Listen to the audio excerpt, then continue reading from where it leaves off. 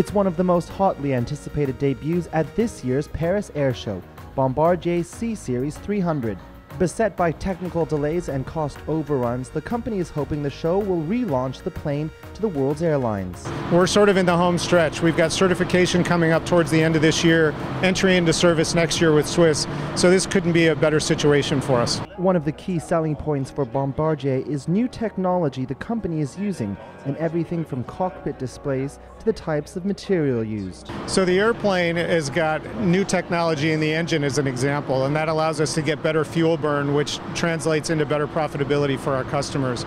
And in this size category, from 100 to 150 seats, this plane family of aircraft is really optimized from an aerodynamic standpoint to deliver that kind of efficiency, which again translates into better cost performance. The company is also the first to use carbon fiber to make the C-Series wing. The company claims these redesigned Pratt & Whitney engines will offer airlines a savings of up to 20% when it comes to fuel costs.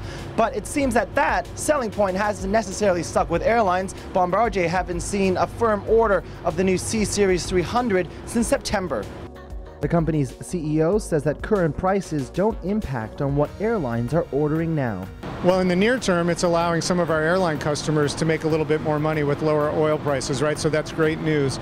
I think as a former fleet planner in the airline business, the way I think about it is you're still planning when you buy an aircraft or make a fleet decision for the long term. And the one thing we know in this business is that fuel volatility is part of what we have to deal with. This is also the first time that Bombardier is competing directly against the likes of Boeing and Airbus in the twin-engine category. It's a battle that Dominic Perry from Flight Global says Bombardier never could really win. Trying to compete directly with Airbus and Boeing is always going to be difficult, no matter how good your product is, because they have the financial leverage to just run all over you. So let's wait and see if Bombardier will seal any deals from Paris. Phil Hahn, CNBC, at the Paris Air Show.